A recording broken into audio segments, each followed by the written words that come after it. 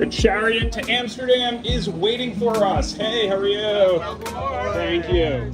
This is JetBlue's first flight to Amsterdam, Airbus A321LR, or long range. So this plane has 22 of these 1x1 configuration Mint suites. There are 2 Mint studios there in the front. And so direct aisle access, doors for every passenger as well. Super private, and then here in the back is the core cabin, as JetBlue calls it. So these are the extra legroom seats in economy.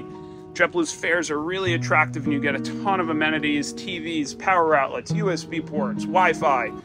Here are the standard economy seats. There's even a walk-up pantry, mood lighting, and some of my favorite features include these super spacious overhead bins.